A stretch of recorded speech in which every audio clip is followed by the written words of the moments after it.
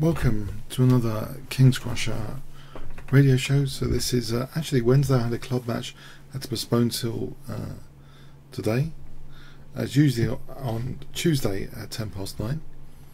So streaming to Play Chess and also to YouTube.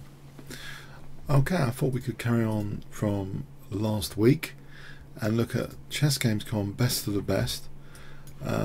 The years we were looking at in the 19th century, some classic 19th century games between 1800 and 1899. So these are like in many people's games collections at ChessGames.com, and they're really quite beautiful games to go through. I think many times, like a good film, you know, you like to sometimes watch a good film more than once. Now the first one, let's have a look at Lasker against Bayer. So this is in 1889 in Amsterdam tournament. Okay, so let's put on a Kibitzer. And Leibook. And let's have a look. So Lasker playing white played f4. The bird's opening, so controlling dark square. Black actually obliges with white's dark square play, playing on the light squares, occupying the light squares. So you see there's dark square play. E3, knight f6. We have a kind of Nimzo-Larsen type position with control of the dark squares. One would like basically black to do this sometimes, and in fact, if you want a nifty move order, you can play knight f3, and then after d5 play b3. You get kind of this dark square grip once this d5 has been committed to. But anyway, in this game, we have this position, so it's a bit Nimzo-Larsen territory. It looks a little bit like it. That nice grip on the dark squares. Bishop e7. Now a curious move here. It doesn't look too stereotypical, but is it exploitable? Bishop d3 is played. Perhaps black should play something like c5 with maybe an idea later of disrupting this bishop somehow, but black played b6. We have knight c3 and now bishop b7, knight f3, knight b7, and both sides castle. Knight e2. So it looks as though there's two nice kind of bishops here pointing at black's king. c5 is played now. Perhaps black should try and knock out this light square bishop. Maybe he didn't sense too much danger, because where is this bishop actually going? Yeah, if it goes here, I don't think that helps. Just c6 and it has to go back, or you know, it doesn't help. So maybe knight c5 was an opportunity to get rid of this potentially dangerous attacking bishop, but instead we see c5. So this operation to get this knight to the king side is working. Knight g3, queen c7, knight e5, using a nice grip on the dark squares. Tartko once said, if you get a knight on e5, the attack plays itself. Is that the case here? Let's see. Knight takes e5 is played, and after the bishop takes, it's difficult for black to do this. I think this is fatal if black plays bishop d6. I suspect, yes, it looks fatal, because it's actually a forced checkmate if this happens. With queen h4 here, check, knight h5, and that's going to be the end of that. Black's resorting to desperate moves to stave off a mate. So basically, as one might expect, that's not on the cards in this position. Bishop f6 just wins by force. Queen c6, as though pointing at white's king rather cheekily with this battery. Okay, queen e2 defending g2, but also keeping the possibility of knight h5 alive.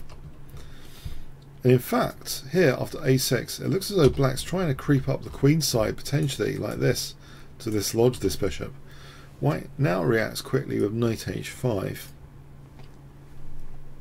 One point to note here about the g2 square. Well, it's interesting. Black maybe was trying to lure the queen away from g2 here, and played a move probably expecting a recapture. Black actually played knight takes h5, probably expecting queen takes. First of all, just before we look at knight takes, the game continuation, I don't think d4 is too hot here, even though it opens up that diagonal. Bishop takes, and white can continue, it seems, keeping an eye on g2 with queen g4, and say here rook f3, and this is really dangerous, this position here. If say here it gets really dangerous, black's going to get hacked to death in these lines. That's, for example, that's a mate in 2. So it is actually very, very dangerous, this situation where black played knight takes h5. It's already dangerous. d4 doesn't seem to help. Anyway, so knight takes h5, probably with the expectation of an improvement with d4. So if queen takes, actually d4 is not possible actually because the mate threat, but maybe after dealing with the mate threat, then you know d4 might be on the cards, might be. But okay, instead of knight takes though, white played a different move, which there's not too many brilliant moves to quiz you over, so I'm just going to show it. White actually sacked the bishop here to gain a key tempo with check. So king takes, queen takes, after king g8. Guess what white plays here if I give you 5 seconds. So white play here. What would you play in this position? So this is Lasker against Bayer. If you just joined, it's 1889. Lasker is actually a really brilliant player. I've analysed many of his games and found really good accuracy in his play actually, and this is no exception, this game.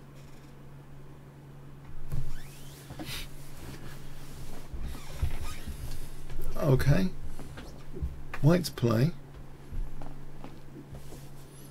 plays bishop takes g7, give yourself 50 points. So Fred's thing, the immediate checkmate. Black takes this, but now after queen g4, this is embarrassing, this position for black's king. This rook can swing via the h file. If king f6, that's the end of it immediately. Queen g5 checkmate. So the king is forced to go onto the h file, and we get this lovely rook lift. Fred's thing, this mate coming up, well, after bishop h4. Black tries e5 to lend support over here defensively. White has invested already a bishop, so giving up the queen to get a rook and a bishop doesn't seem totally the end of the world. So black plays on for a bit with this continuation. Check, gives up the queen, because remember it's for rook and bishop. But unfortunately here the bishops are forked by the queen. We have bishop f6, so the material is really nice for white here. Kind of, yeah, it's easier with the queen sometimes, especially if it's got some assistance, if she has some assistance. So king g7 is played. One point here, if e takes, doesn't help actually this, because queen takes uses that pin, gaining a tempo, and then say rook f1, getting the rook out of the way. It's good for white. Coordination on f6 here. So black didn't bother with that. Black played king g7, and we have rook f1, rook ab8, queen d7, check, f takes. Now here, if bishop takes, then white has queen f5, and that's winning that bishop. For example here, queen takes. I think there's also the same sort of thing, queen h5 as well. So black has a further concession to make here. Can't take this pawn. Bishop retreats.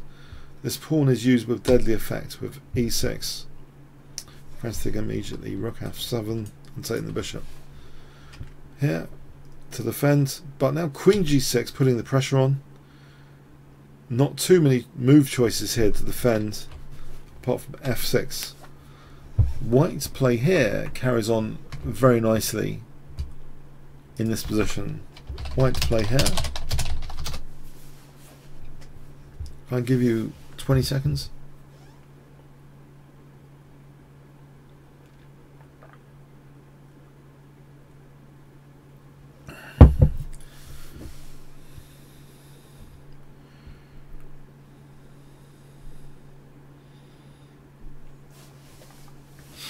It's a nice little combination. Again, here, very nicely calculated by Lasker.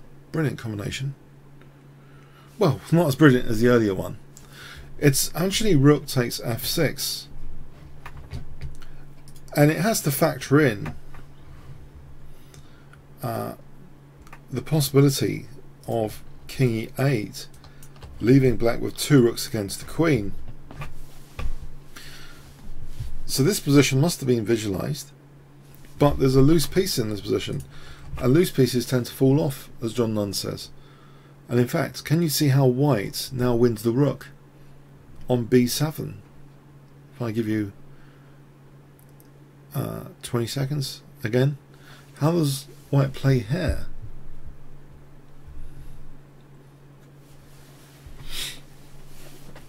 Really increasing advantage dramatically.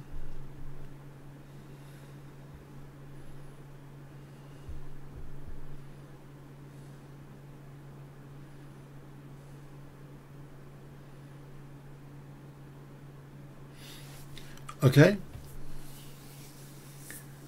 so it's two rooks against the queen, but this rook is a loose piece, so we play check, and then we play check, and then we win that loose piece, because loose pieces tend to fall off. And that's really become hopeless.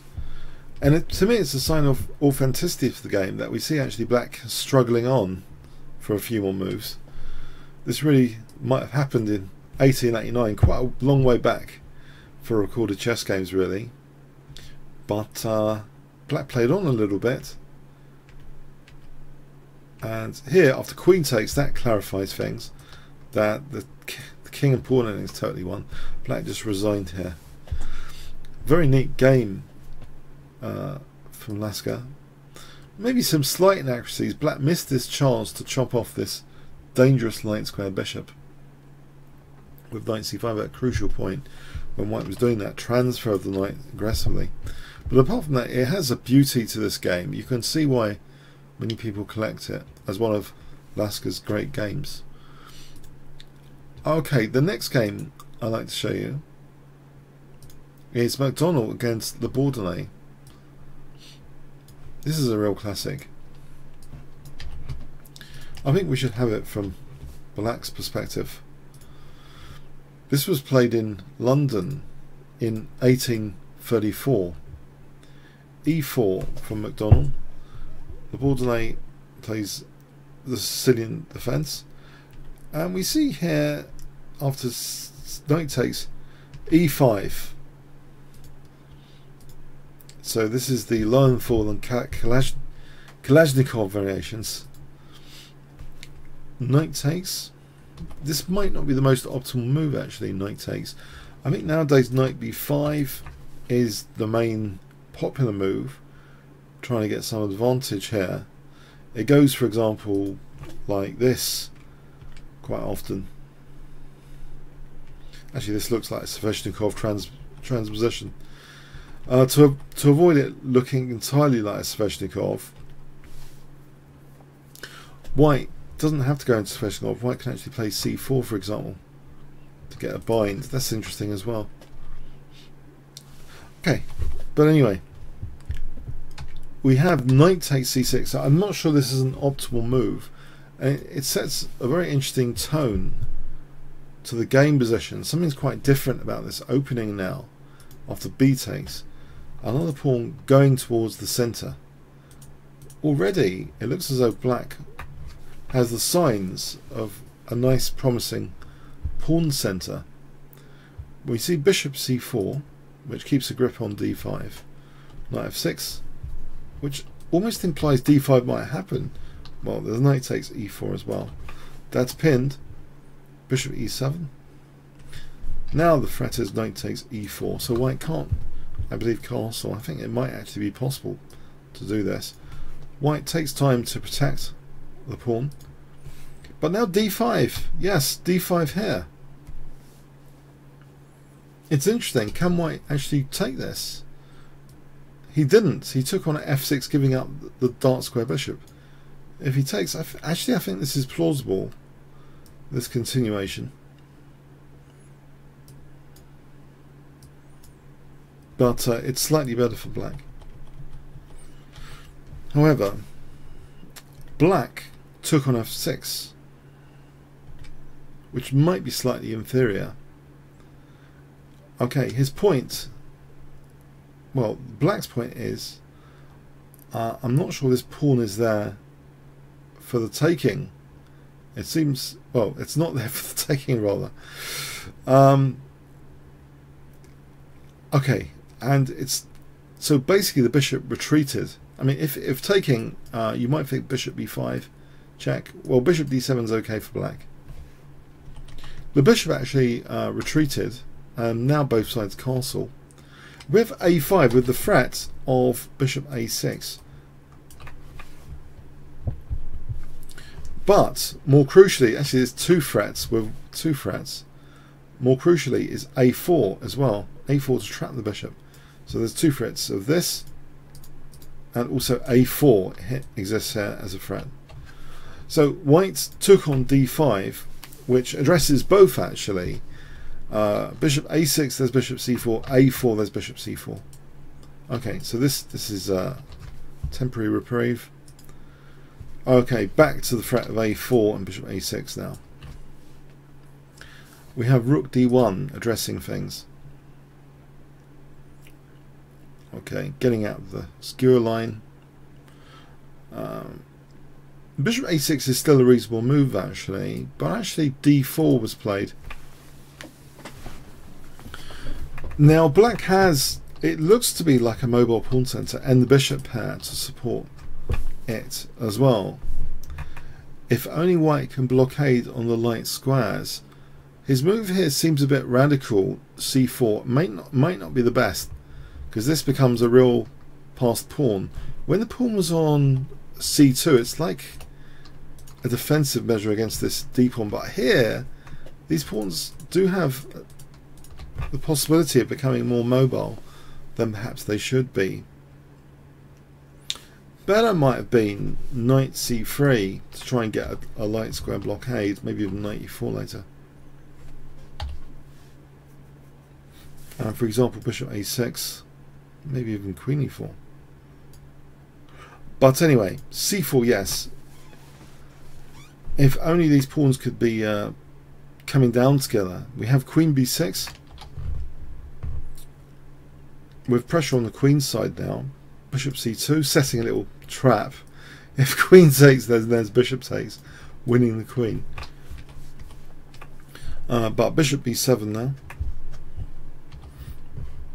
And actually here, e4 is really dangerous. e4 is actually dangerous here. With these kind of possibilities on b2, it's actually quite dangerous. So white tries to do something. Knight d2. Okay, with the queen and bishop here, I don't think this is that good. First there's queen d3, and if black did something about that, then this is starting to be good for white. It forces e4. Or e4 immediately. This is okay for white. So it's not good to take that pawn. We have rook a e8. This is more in the spirit of things. Let's try and get these pawns going a bit further. Okay, knight e4. Threatening a lot of damage here. Bishop d8. c5. Again, the trap's on, it seems, by the way, that if we entertain this, I don't think it works very well. Well, there's this way of doing it to win that bishop. We can't really take that pawn. Okay, so queen c6 though is much more thematic, and on g2. And if f5, you can imagine, for example, this is getting really dangerous now on that diagonal for g2. We have f3 trying to blunt that diagonal, but kind of weakening these dark squares. With the dark square bishop, this is a problem. Bishop e7. And now the pawns do start to push forward. f5. Check. And it looks as though this is a tactical move, because bishop a4 skewing queen and rook. What's going on here? White's just won the exchange. Bishop takes. White's just won the exchange. But black still has that bishop hat, and the pawns are looking quite dangerous. Not only that, here queen e3 check's useful, and also white's king hasn't got too many pieces around it. We have c6 trying to blunt the pressure on this diagonal. But here, I mean, if the bishop moved back, I don't think this is going to help. Just check. And this is crushing. E takes. Yeah, it's absolutely crushing. This would be too late. White's king is getting mated. So the king safety is actually really compromised here. So that's why white has to tread very, very carefully. So this move is very careful in the circumstances. It's probably the only move to stay in the game, c6. We have e takes f3. And white now played rook c2. If he takes the bishop, it's actually a forced mate again. Check. If here, check. And then we have that pattern of the rook and queen kind of mating. Yeah, there's no defense around white's king. So yeah, we have rook c2 ignoring this bishop. White's king safety has to be attended to. Check. And now bishop moves. Bishop c8. We have bishop d7. f2, and the first major signs these pawns are a big problem. Queen e1 check is threatened already in this position. If, for example, takes, then queen e1 check. And if queen f1, queen takes d1 is winning. Yeah, like that. So, yeah, the first sign already. Queen e1 needs to be addressed. Rook f1 in advance of that. But now d3 hitting this rook. That pins against the queen. Now this d7 bishop is taken. Was there a chance to take here? I wouldn't have thought so, by the way. In fact, I think black has bishop e6 here. So that wouldn't have helped. Yeah. So we have c takes d7. Now look at the pawns. We've got 3 connected passed pawns here. There's a passed pawn here. Is that dangerous? Queen c8. Threatening to take, and then d8. That's blocked. We have queen c4. But now queen e1, the pressure's really being put to white. Rook c1. And now d2. Yes, the queen can't be taken. I believe queen c5 was played. If rook takes, this is over for white. Yeah. So we have queen c5 to try and hold on.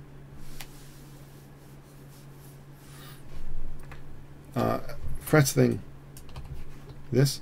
That just tucks away there. Rook d1, but now e3, and the power of the three connected pass pawns is really formidable here. After queen c3, guess what black plays in this position? So black's play, what would you play with black?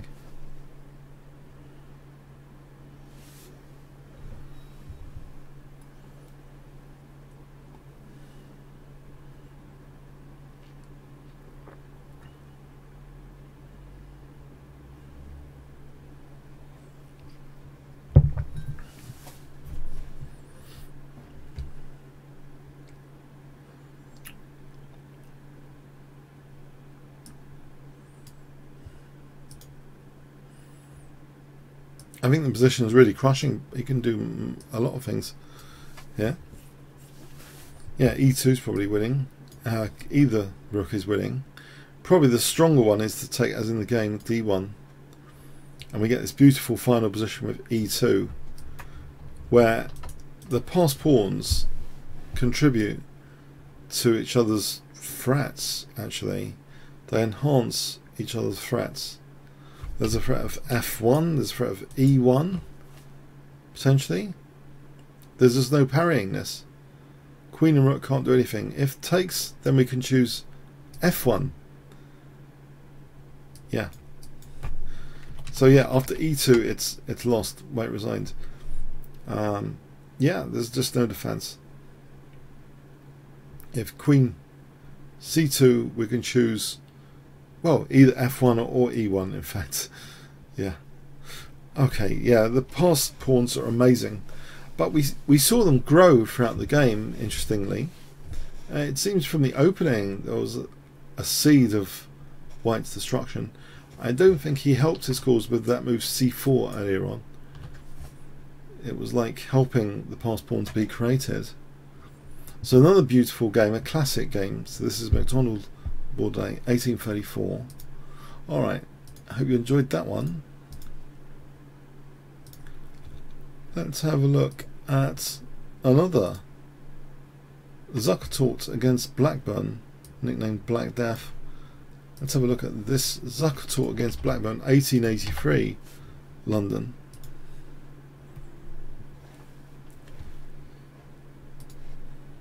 c4 from Zukertort. e6. We have knight f3. Sorry, we don't have knight f3. We have e3. Now we have knight f3, bishop e2, d5, and now d4. So white has got a bit of a grip on the dark squares. And Fianchetto's this bishop over here. Now this move, maybe a6 was slightly better, because after this move we have knight b5, nicking that dark square bishop. Yeah, is this going to be handy for white to get that dark square bishop? You might think this bishop's a bit of a prisoner behind its own pawn. Let's see. It is snapped off. Knight d2. f3. Now d takes. Bishop drops back. Rook a e1. e4. This looks very nice and logical for white. And white kind of blocks his own bishop, you'd think, with these two pawns. How is this bishop going to be dangerous ever on this diagonal?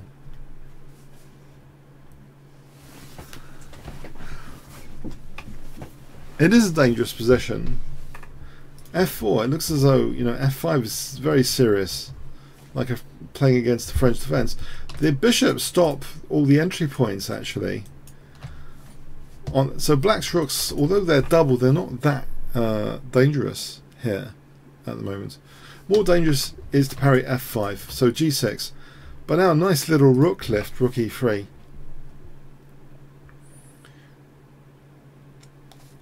f5.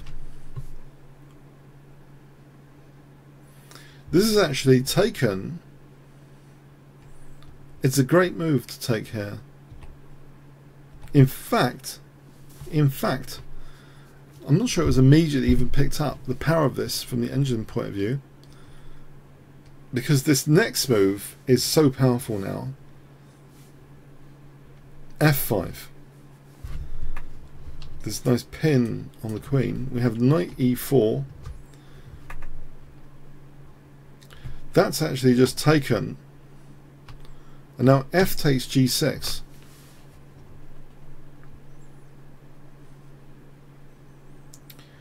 Now here, if hg, then that gives the opportunity to play rook g3, and that's dangerous for black. For example, queen g7, d5 hits the queen, and say rook c2, we can just take here actually, and then take the queen. We exchange up with d takes e6 after. So, okay, it looks as though in this position it's not possible really to take this. If we look at this again, if we try queen h7 instead, then actually white has a chance to play rook f6. And if here it's getting a bit congested, rook h3 wins the queen, checkmate to the queen. It's not possible, it seems, to do anything about g6 here. King h7. We have d5 opening on that diagonal. This is just too nasty. Yeah, it's not good. Okay, so we have rook c2 instead, leaving that dangerous pawn there. G takes h7 check. Okay, again, black doesn't want to be subjected to rook g3, so he doesn't take this. He actually tucks his king in the corner. If he plays queen takes, then I believe rook g3 check is too dangerous. That's too dangerous. There's d5. Yeah, that diagonal's amazing, and black's getting mated. Yeah. So, yeah, got to be careful around here. So we have king h8, but it seems as though if only this bishop was really good on this diagonal. In fact, d5 check, it is good, but it's blunted, it seems, with e5. What an annoying move. And now we're forked, as white just messed up the whole thing. I thought he had a promising attack earlier with the bishop pair. Has he just messed everything up?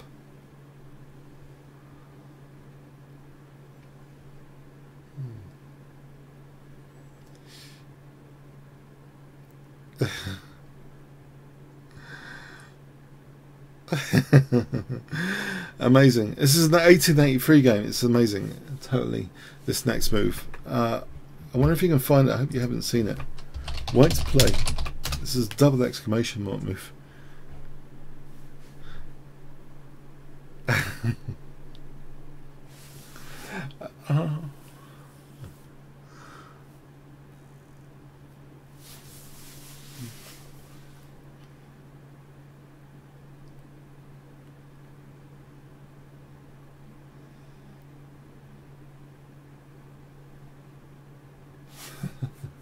Actually, I'm having trouble calculating it myself, even though I know the move. I'm having trouble calculating it.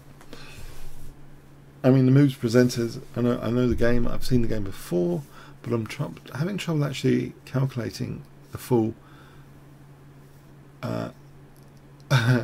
consequence. Oh, many of you haven't seen this game. That's fascinating. Have you all left out Zuckertort from your knowledge of classic games? Oh, this is tragic at many levels. Not to know Zuckertort. I think this is Zuckertort's Immortal.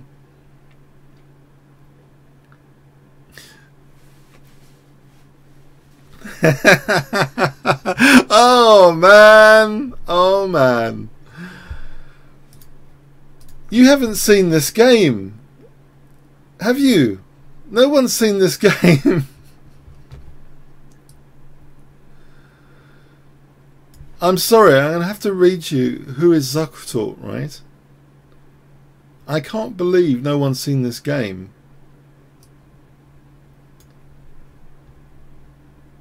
In 1868, he played and lost the match to Anderson by... yeah, he played quite a few matches.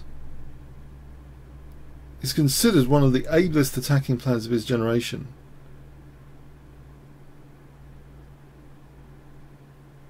In fact, knight f3 became known as Zuckthort's opening, 40 years before it became known as the Reti opening. His name is also associated with the Cole Zuckthort opening.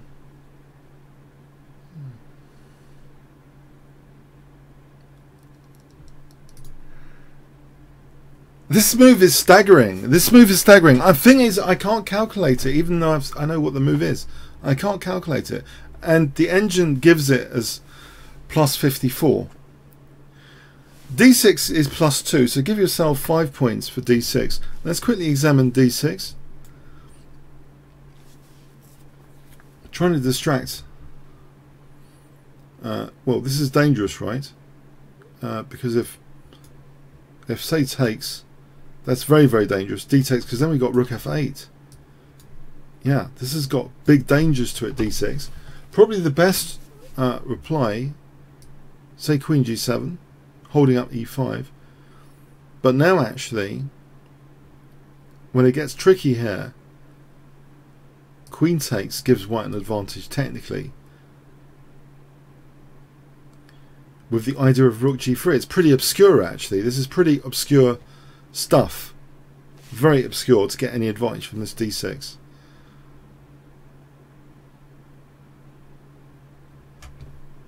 So if takes here, takes check, and takes here. This is winning for white, but yeah, takes here. This is better for white. No.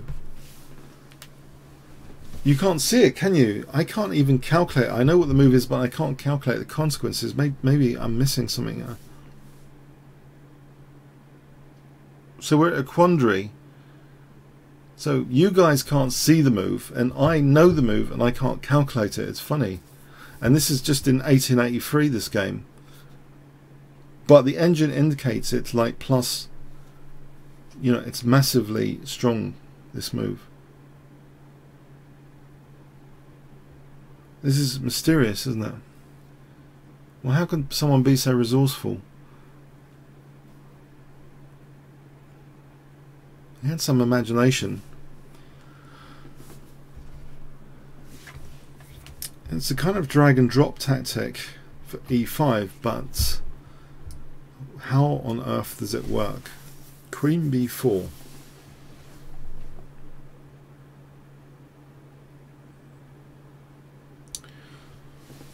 Yeah, let's see.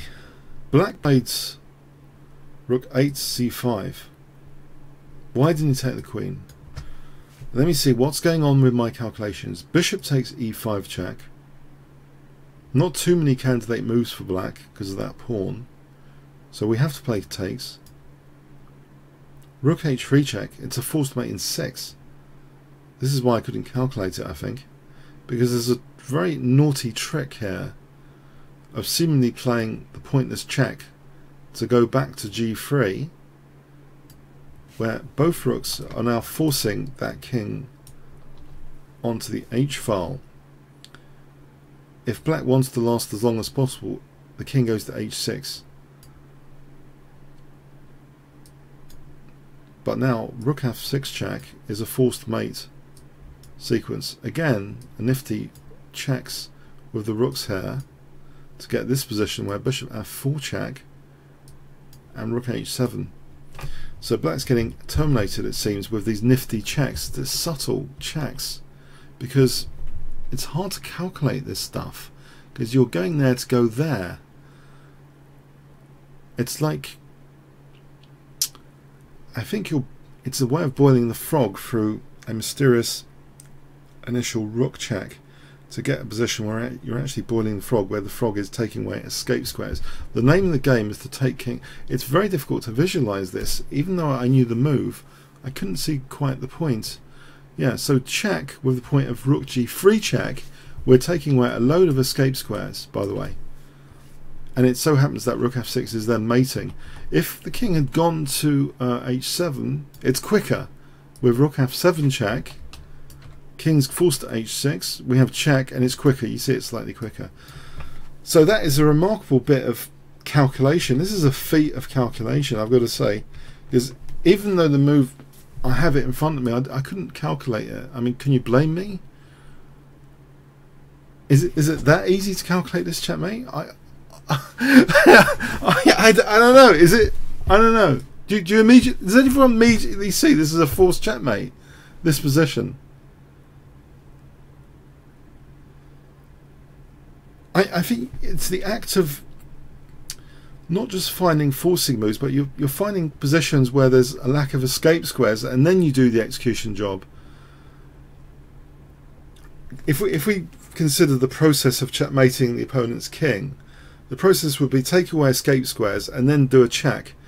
But here, okay, it starts with a check and then it's taking away escape squares with another check to get this position where we're taking away escape squares with this check. They seem pointless to check there, but there's a real lack of escape squares. There's only these two. Then we play this check. Then we play that check. I mean, that's weird as well. If king went here, then mate in free here, check. This is just an amazing feat of calculation in its own right. Just taking on B. It's just amazing to see this. I don't know. Black ignored it though. Black played this, just ignored it. But now things get even crazier here. You know, it's clear that from this game, Zuckertorp must have got stockfish with a time machine, brought it back to his tournament venue in 1883, and secretly used it in the toilet, because this next move is staggering as well now.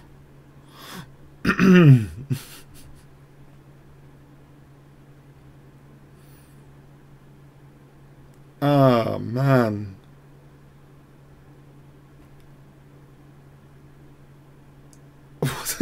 What's the next move? White's play here.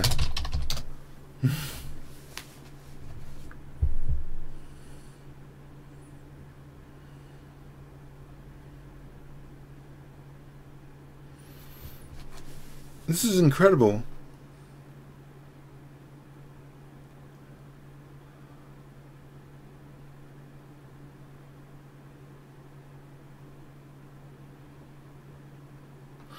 Again, another drag and drop tactic, trying to get the queen away from e5 with rook f8. And again, black ignores it. What if he takes it here? Bishop takes... This is a forced mate in 8, apparently. Takes here. Well, it assumes giving up the queen, though. If we just do the more sensible, it's a forced mate in 5. This queen comes for the check here. This is a killer. And then the pieces all coordinate with check all the way to checkmate the king. Yeah. There's no point really looking at that. You'd think giving up the queen is not very good. And it's all running with check actually for another checkmate here anyway. There's no time for black to use his material. You run it all with check. So there's no time to use the material. Okay, so yeah, that was ignored as well. King takes h7, but now queen takes e4 check. Finally, the king steps into that horrible diagonal. Bishop takes e5 check, another amazing move, giving up the rook. Yeah, there's so many amazing moves in this game. But actually there's a really good move here as well. I can test you here. Sorry about that. I went a bit too quickly. White's play here. I should have asked you about that other one. I mean, that was pretty nifty as well. Sorry, if we just rewind. Okay, imagine I didn't show you it. Would you really leave your rook hanging? Yeah, that's what he did. because he had something in mind here. He had something in mind here, which is really, really nifty in its own right as well. So white to play here. Okay, this position, white to play here. These games are like caffeine. To be honest, I was feeling a bit knackered before these games, but this one is definitely caffeinated. I'm feeling kind of awake all of a sudden. It's the unbelievableness that someone is so resourceful back in this time.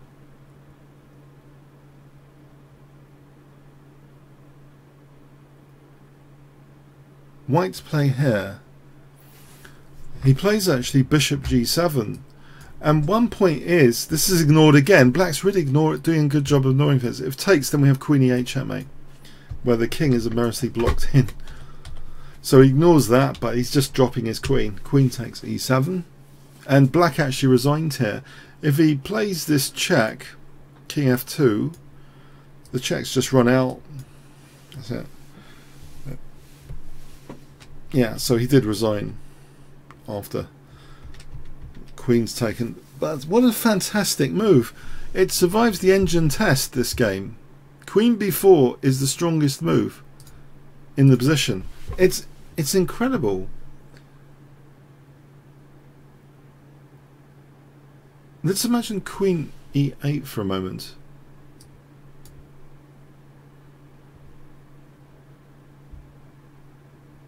I'm going to have to show you this. Rook f8, getting the queen away from e5. Bishop takes e5. And we're in a similar territory of disaster because this queen swings across. And the rook, bishop and queen, they're very nicely centralized here to coordinate the attack, just working all with checks. So there's no respite for black. Yeah. So that doesn't help. Yeah. Queen b4.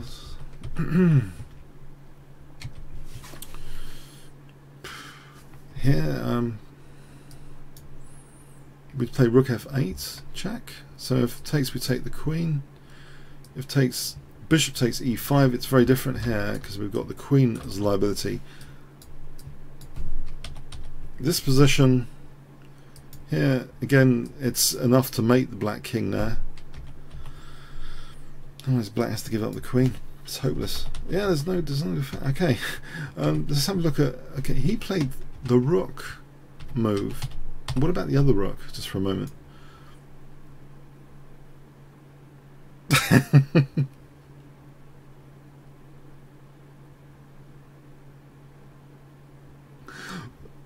This should be good enough, just taking here. Yeah, e5 is the big issue. Yeah, that's staggering.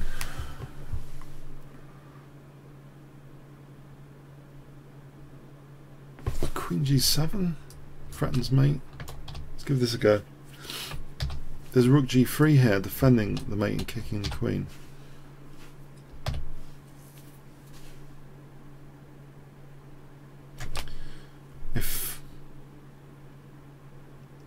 Where can the queen go?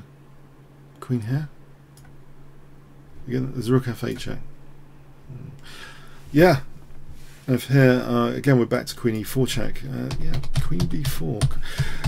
Whatever way you cut it, queen b4 just wins.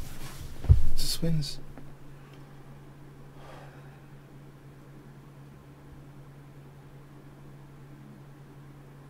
Queen, rook takes b2. We just take the queen, right?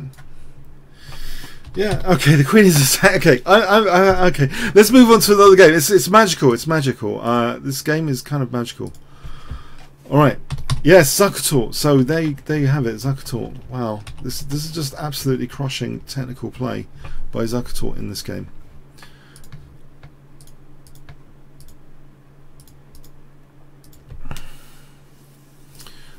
Okay. Steinitz against Chigorin. Yes, actually I've checked this out recently on the channel, but let's have a quick recap on this Steinitz Chigorin game. So Steinitz against Minkowski. So e4. This was in their World Chess Championship of 1892. We have they were just as boring as we were today. Yes, the boringness wasn't invented apparently by Kramnik. It predates Kramnik. So this is the Berlin defense, but unlike modern players, Steinitz actually plays it in a fun way. Yeah, against the Berlin defense, he actually plays d3. I think Magnus Carlsen should check this game out for what happens here. Everyone should check this game out. The Super GMs need to revisit this 1892 game. So c3, it's a very logical play by White. We have a fianchetto, very interesting. And instead of castling, which would use the f1 square, that goes in there to centralise rapidly with knight e3, because White doesn't have to commit to castling. The rook clearly is very useful for a hack attack in this position. And we get that now, h4. Yes, Black should probably treat this attack very seriously and play h5. I'm not sure h6 does it, because h5, yes, we get light square play, like knight h2, we get light square play. Light square's all pretty delicious there. So h5 would probably be the best and still maintains the balance. But Black played knight e7. This is positional as well as attacking. It's improving the scope of the rook, and it's also chipping away at Black's king safety. Maybe Black wanted to classically sort of punish him in an abstract way with a central counter attack to this flank attack. That sounds good in theory, but in practice, let's see what happens. So hg, fg does weaken this diagonal. E takes and knight takes, and the bishop goes back to this very now sensitive and sore diagonal. We have queen e2, bishop d7. Knight takes e5 is possible here actually, but actually it was ignored. Bishop e3, it was actually possible. King h8, White castles, queen side, rook a e8. The queen is probably threatened between like knight f4. He gets ready with queen f1 away from that in advance, but also the queen's got dangerous intentions on f1. After a5, d4, we have e takes, knight takes, and after after bishop takes here, the pawn's pinned, so I'm not going to really ask you what happened here too much, except, okay, do you take with the bishop or do you take with the rook? So how would you take here on d4? The bishop or the rook? If I give you 20 seconds there.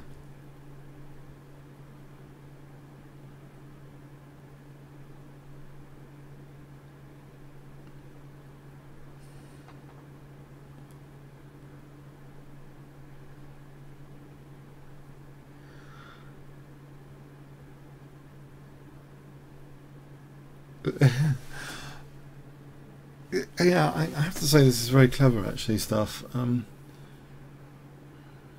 Again, I mean, I've visited this game a few days back as well. The clever thing about this, first of all, we should note that taking with the bishop actually offers White very little after knight takes, rook takes. The position here is actually quite safe for Black, believe it or not. There's only a light square bishop. There isn't a bishop pair. If we try, how can we put pressure on the h4? It's gone. There's nothing. It's dry. It's dried up. It's boring. There's nothing. It's stable. But what isn't stable is this position after rook takes d4. And the reason it can't even get stable here after knight takes d4, there's no promise of it being stable after this next move, which is so incredibly incisive. It's unbelievable from Steinitz. he doesn't entertain the possibility of any stability happening here. So how does he do that? White play here.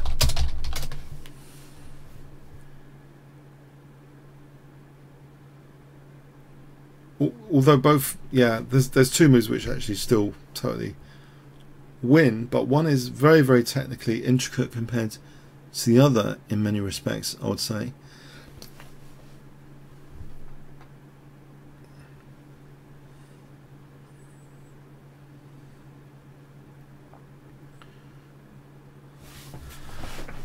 It's actually interesting.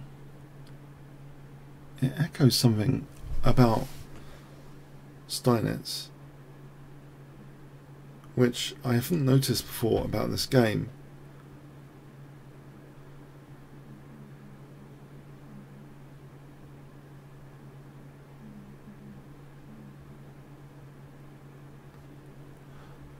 Right, he doesn't take with the bishop because that might afford black. You see, that's got a downside, you know. It's got a downside. The bishop's no longer got this diagonal at its disposal. And I'm just thinking, you know, Steinitz is very wily and flexible and versatile. You know, he didn't routinely castle. You know, he played that knight maneuver instead because it offered something else instead of routinely castling. He got something out of that. And here he doesn't routinely do this because this might allow rook f6. And if we're not careful, we get a nothing position, 0.00. But with intricate play, in fact, this position is winning. But it needs some doing to find. Well, maybe not that much. Let me test you on this position. There is a move for white which wins here. White to play here, but it's more intricate than the other continuation. But let's go for it anyway. White to play here.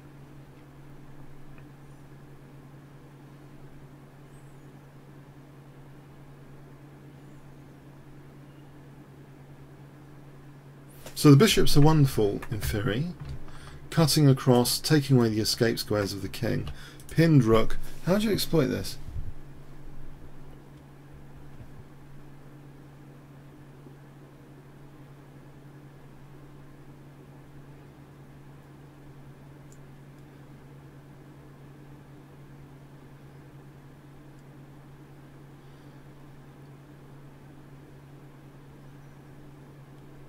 It's technically intricate. I'm going to show you queen d3 threatens queen g6. It's this pin as well as this pin, which is very useful. If queen d6, if queen takes g6 here, then there's queen at f4 check, and black wins because of bishop f5. But here, queen g3, this is why I'm saying it's intricate, trying to do a drag and drop tactic like the other game. So if takes, we get this mate with the two bishops. It's intricate. It's a lesser known continuation I'm showing you here. If here, this is really intricate stuff. There's a move here, which this is computer territory tactics. Bishop e5. I'm not even sure why anymore. I'm not sure why myself. If queen c6, what's the point? Oh, I think it's just to get time for queen takes g6, and that's all over. So the move here, you need time for queen g6, but you can't allow queen f4 check. So you play bishop e5, and that's winning. It's very, very intricate territory. No, he avoided all this, even though that is technically winning. Much better continuation here is, and give yourself 500 points, is just rook takes h7. So the bishop is purposely left with the flexibility on this diagonal to support the queen, because after check, yeah, the bishop and queen have that h6, so leaving that bishop on that diagonal, he's avoiding that downside. And it occurred to me it's a similar trait when he didn't castle. The downside of castling was clearly that the f1 square earlier was, and he didn't do that either. So he plays very concretely, Steinitz. It seems, yeah, this is just so clinical. Because now check and mate.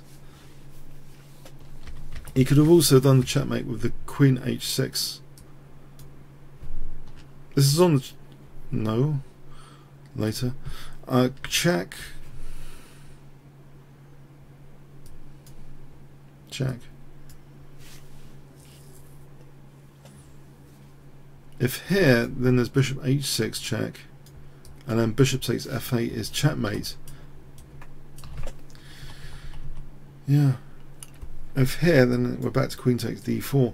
Yeah, there's something. Yeah, he's not like accepting routine moves and not ideas, and he gets all the advantages from doing that. Yeah. It's a very, very concrete game. It's just very, very accurately played, the whole thing. You'd think rook takes d4 has the idea of this, but it didn't. It has the idea. Actually, technically, all it's doing is the minimal thing it's doing is opening up this diagonal here. So keeping that bishop on this diagonal for this combination to be killing, because this bishop's now been opened up. It's brilliant stuff. Brilliant stuff.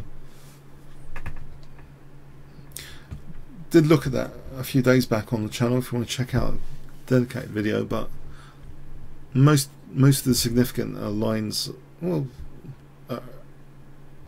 have been covered here. Okay, the last one I'd like to show you, I mean these are treasures really. This is a chess art gallery, and I have looked at this recently. I'm not sure if it's been uploaded yet, it's on my schedule, but I have analysed this recently. This is a Morphy game of 1892, not 1892, 1849, back in 1849 New Orleans. So Morphy was about 12 years old, I think, in this game. 1849.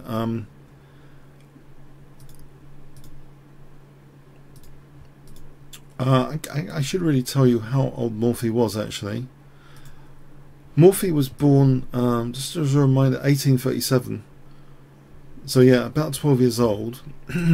And with rook odds against Charles the Carpentier. I don't know if Charles the Carpentier was a carpenter. Maybe he was. I don't know. The carpenter. Okay. Anyway, so e4, e5, knight f3, knight c6, d4 takes bishop c4. We have check, c3 takes, castles, c takes, and black kind of plays the strange retreat. Well, he's been put on the defensive here with his king stuck in the center. e5,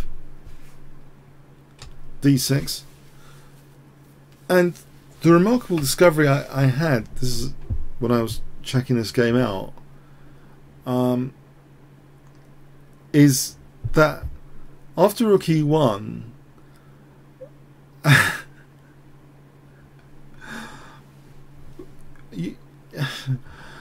do I put this? This next move is bad. D takes e5. It's even bad a rook up, apparently. It's so bad, this move, d takes e5, that even though black was a rook up, this position is technically winning for white with best play. It's actually technically winning for white with best play, this position. That's how bad d takes e5 is. But for me, this was actually, I kid you not, this is actually a shock for me, that the evaluation can change so dramatically. Yes, the king's in the centre and we have active bishops and active rook, but it was still a bit of a shock once you realise exactly why black's kind of potentially losing by force here. And it wasn't actually demonstrated by Morphy.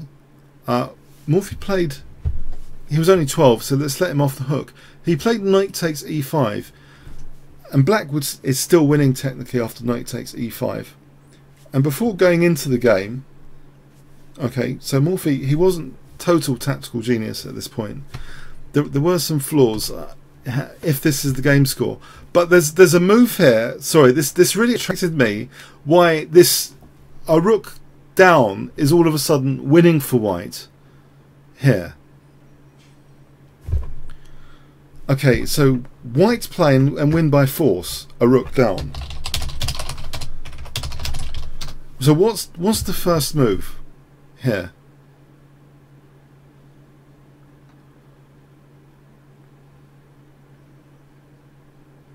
Okay, someone may have mentioned it on the chat.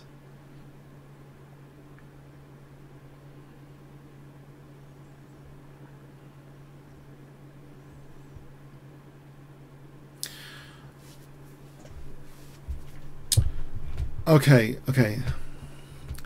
Bishop takes f7, alright? It seems, hang on, this is snagged, right? Because we can't take the queen because of knight takes. But the point here is knight takes, trying to lure the knight away from the queen. And this variation is winning for white. If king e8, well, we're in the firing line of the rook. So all sorts of things win. Knight takes c6 wins. Yeah, we don't have to look at that. But the clever bit here, which I don't know, I found it a little bit shocking, is that say we take in this position. Remember, white's a rook down, okay? But let's say we look at king e7. And here is where I think people take engines for granted, because this move here is technically winning for white. There's a move here which is technically winning for white, which I found a little bit on the shocking side when I was analysing this a few days ago.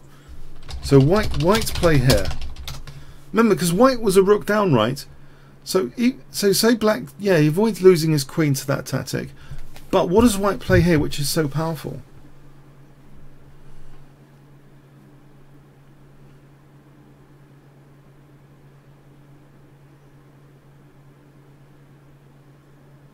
Okay. It's powerful. It's so powerful. It's mega powerful. It's a rook down, but it's winning for white, this position. I mean, I'm talking about winning against best play. It's winning against best play. A rook down, queen b3. It threatens all sorts. Bishop takes, knight takes. If knight f6, you'll see that the bishop's protected here. So we just have knight takes, knowing that the king is really trapped in the center.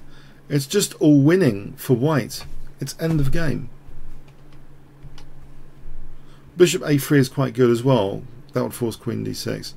But this is just totally winning. I just found this queen b3 in particular remarkable in this side variation. That, you know, because remember, white was a rook down and now he's technically winning. So that's an aside from the game. But Morphy, to his credit, got this fantastic position by playing this way. But he actually played knight takes e5. And this isn't winning with best play. Black did the right thing to take on d1. And the point was bishop takes f7. But black still can win this game with best play if he plays king d8. Then there's nothing for white. Nothing. End of game.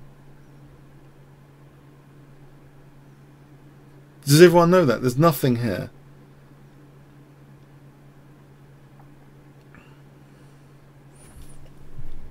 Yeah? You know, if we take here, our rook's pinned. We can't go over there. This is nothing. But thankfully... Sorry, yeah. Okay, black played king e7. That's good for Morphy. Morphy's opponent played... The Carpenter played king e7. And black's slightly better with best play. If he plays best play. White now, guess what white plays? Okay, white's play here. Can you see what white plays here?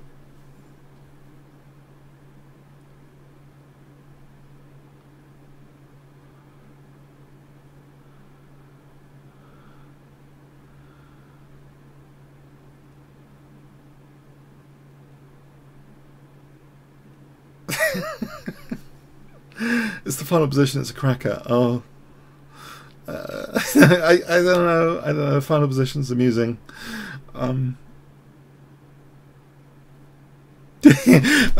Okay. There's a double check, right? So no time to take there. Now black should play now the king to the d file, either here or here or here. Any of those three is quite good, and black actually retains an advantage with any of those three. Black has the advantage. Yeah, you know. As an example, king d6 takes the king could actually go venturing off to c5. Yeah, you get the idea. Here affords the luxury of bishop d6, and again, it's not totally fatal for black. Even though black loses the rook, it's not totally. It's okay for black. And you know, last point, king d8. You know, we have bishop d6 again, and similar to what I just mentioned. But no, black. Black was a bit greedy. This is what happens in chess when you're too greedy. Black greedily took the bishop. Now, can you see the punchline? The punchline. White's play.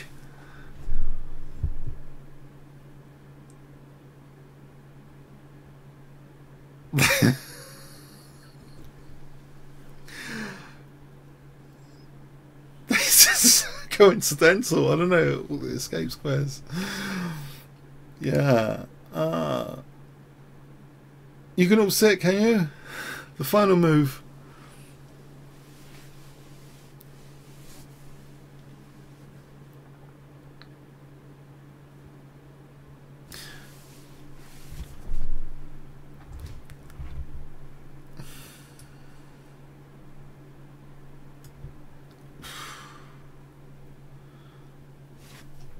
Check. And actually, these are ruled out. All these squares are ruled out. Even f6 is ruled out. It's checkmate. It's he got a bit lucky, didn't he, Morphy? It was lucky. It was lucky. It wasn't brilliant. He was just lucky. Sorry, no. I don't want to spoil it. No, it's funny we spoil it when he got lucky, but actually he had a forced win. The funny thing about this game is that white, a rook down, has a forced win. Does everyone know that about this game? Am I the only person in the world that doesn't know that about this game? That white had a forced win. Yeah? A rook down. Am I the only one? This is actually a forced win. I couldn't believe this is a forced win. This position earlier. That's my shocking thing about this game as well. Right? That actually, you know, this bishop takes f7 as a forced win.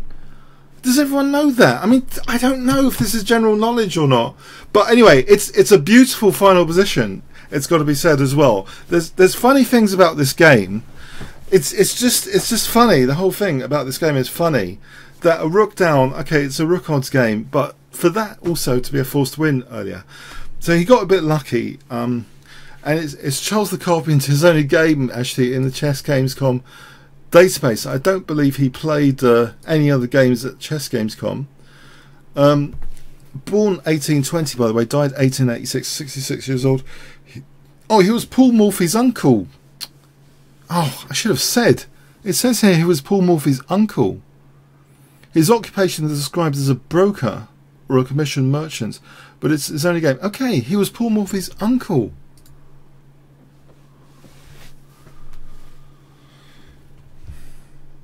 I don't know, these games, it's like there's some trivia in there which is super interesting because they're so well known. You'd think, you know, it's nice to know a bit of trivia about them as well.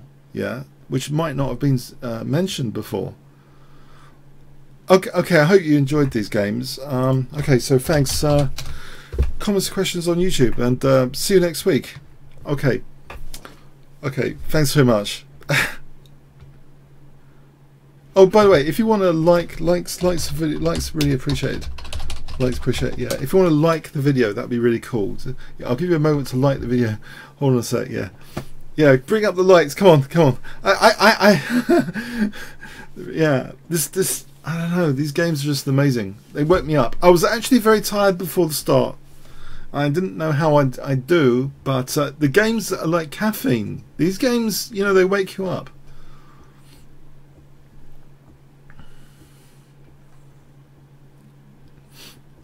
Okay.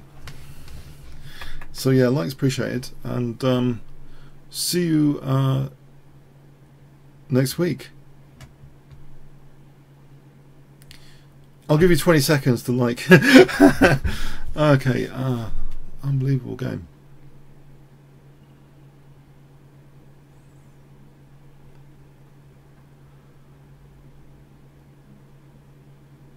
I think, yeah, they're all very good at covering the escape squares of the king. That's old school chess. You cover the escape squares, you checkmate. That's old school chess in these games. Rook lifts, drag and drop tactics. Okay, thanks very much.